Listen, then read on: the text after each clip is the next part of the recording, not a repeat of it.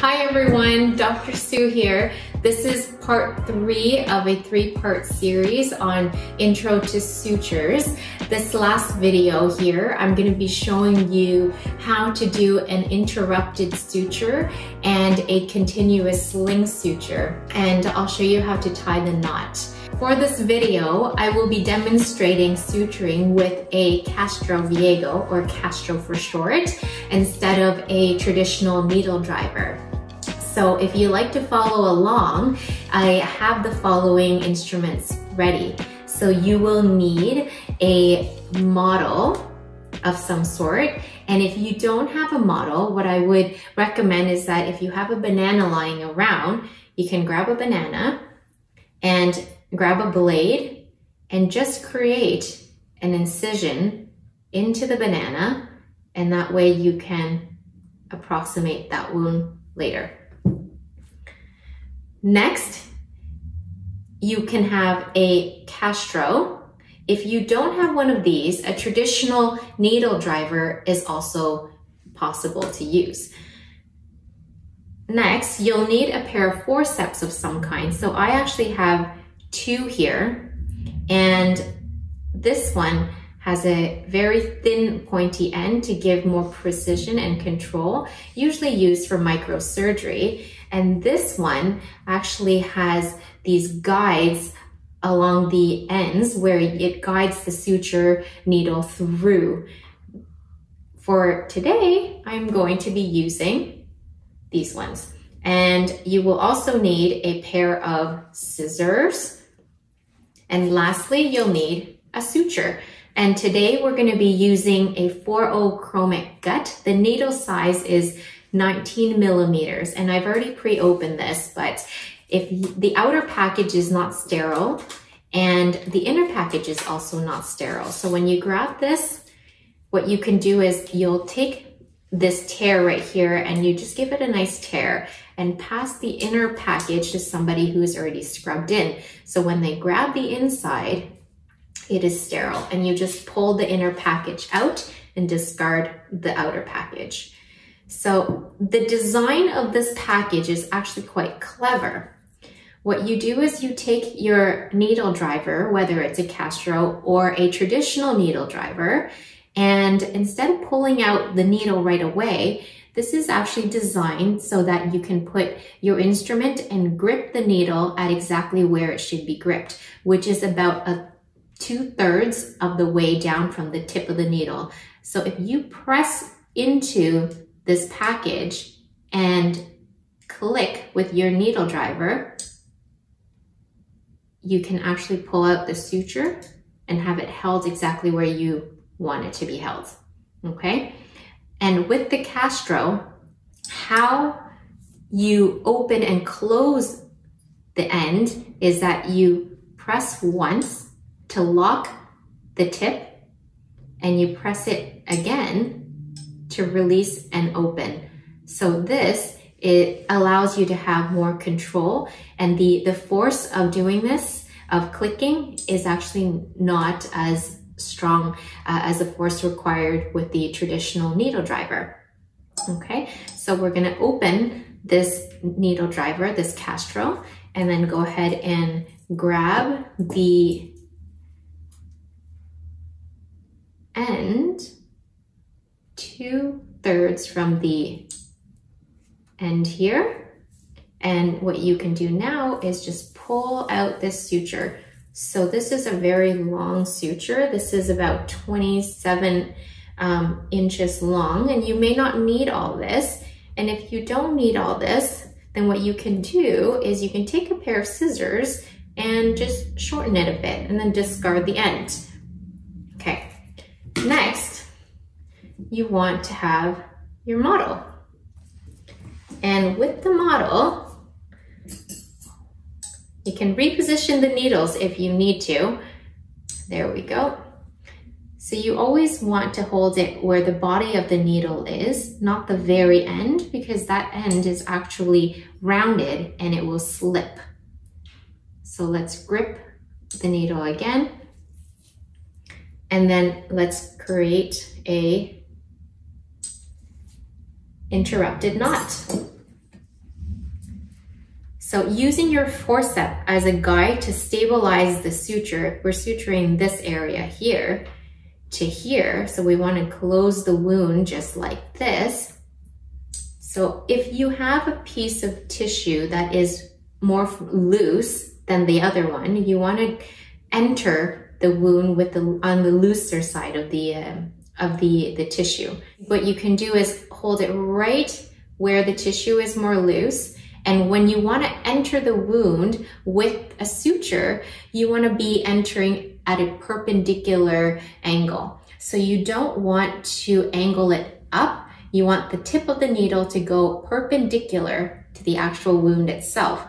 And the entry point, if this is the wound, you want to be about 3 millimeters away from the wound edge. And that will give you enough tissue to create a stable wound.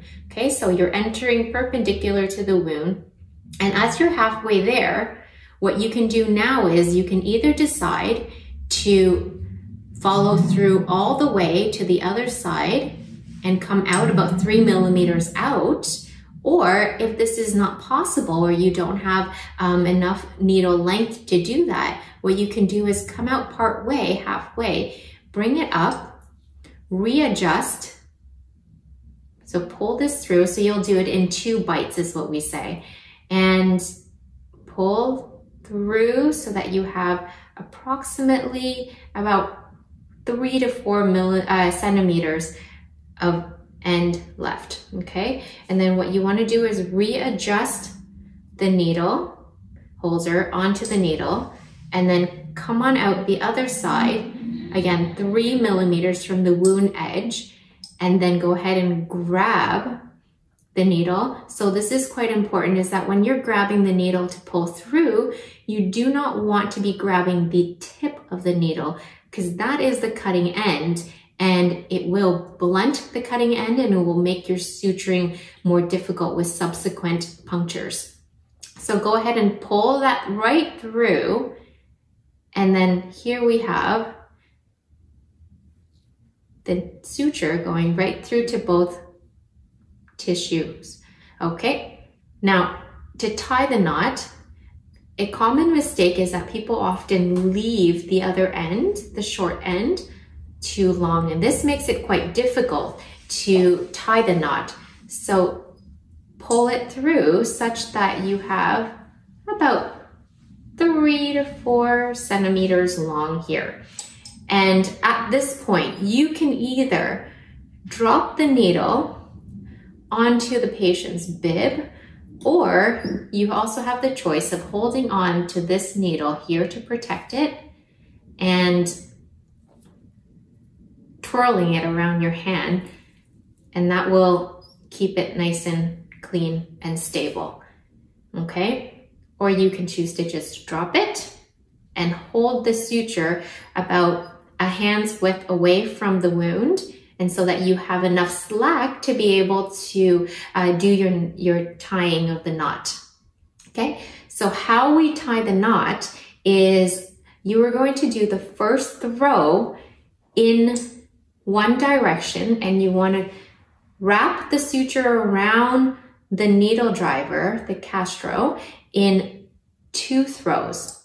And then with the end, grab the free end and pull it through. So pause here. So you want to see where your needle and your knot is going, because what you want to create at this point is a square knot. And if I pull it this way, the knot is actually not square. So I need to reposition and adjust my hands so that the knot is actually square. See, if I pull my hands in the opposite direction, you can see that the knot lays flat and is easy for me now to just settle the knot down on the wound. And what I would recommend is that just to pull it, that actual knot itself, away from the edge of the wound so that it's not irritating it, okay? And then so here we let go of that suture and we do the second knot to secure that, because right now it's still a slippery knot, okay? And then so the next throw first throw I did was in this direction towards me. The next throw is going to be in the opposite direction to secure the knot. And this is away from me, okay?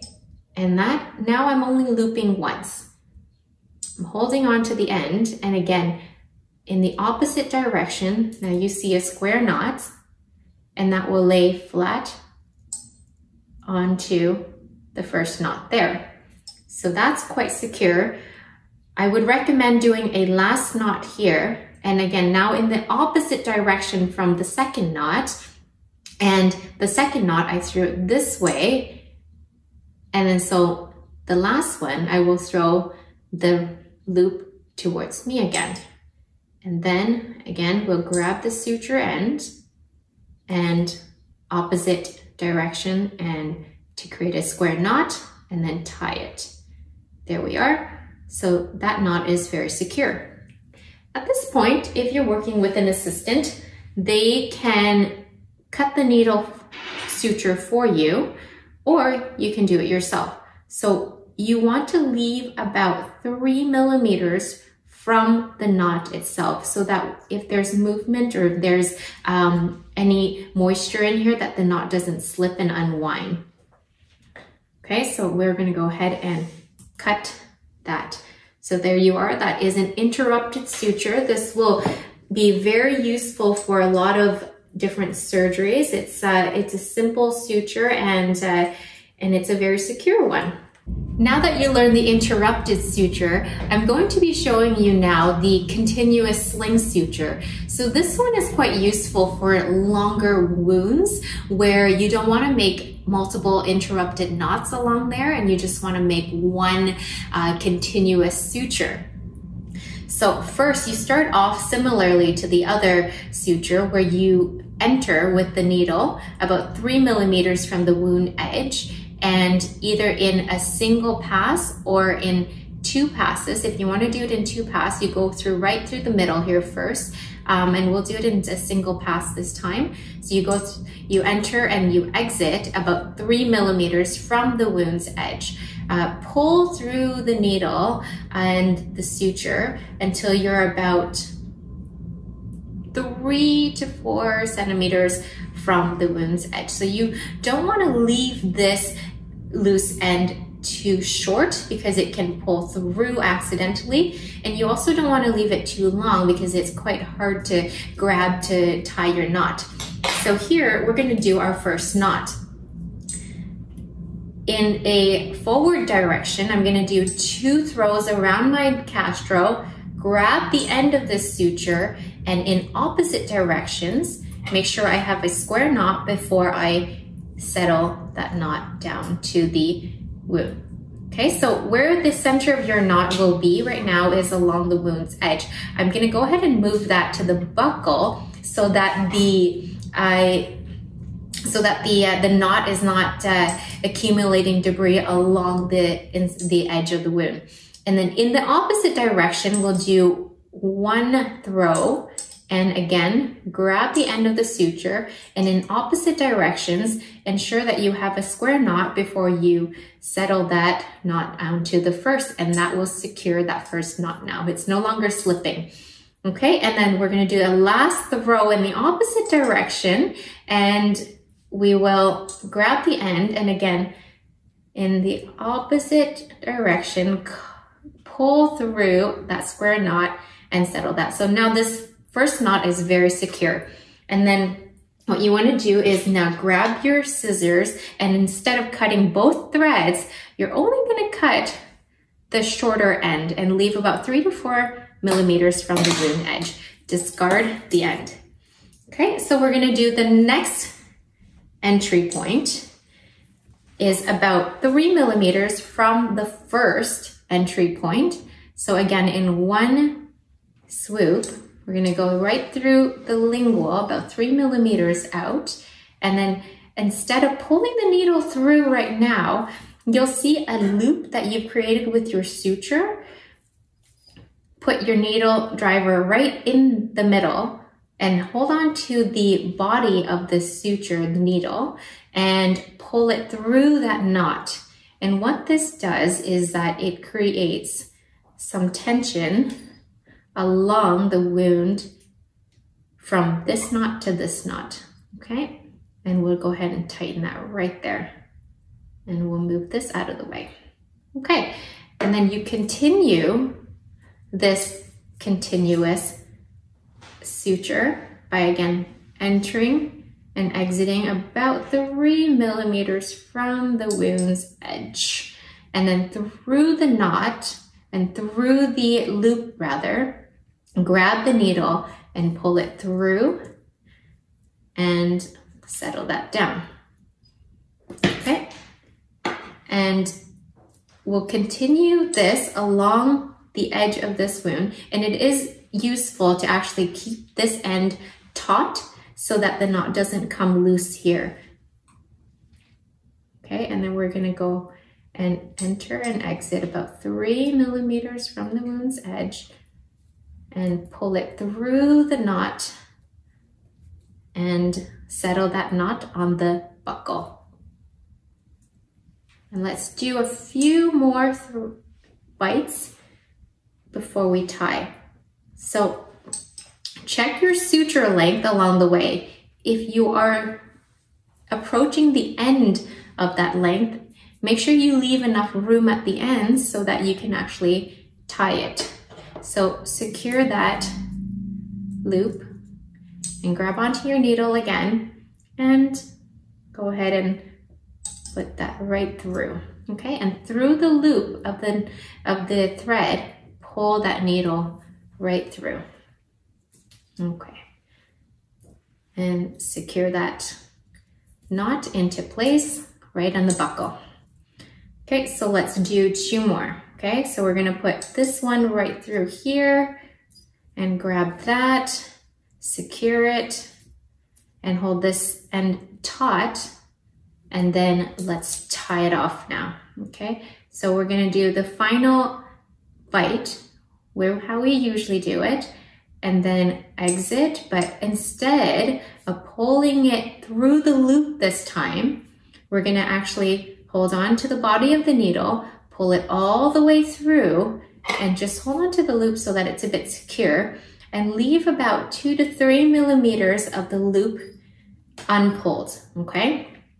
So now we're gonna tie this knot like how you did initially with the first knot there, okay? So 2 throws forward and grab the middle of this knot right here, secure that, and again, hands in opposite directions so that you create that square knot and you settle that knot. See the square knot, you settle that knot down, and that's on the edge of the wound, so we're gonna move it to the buckle.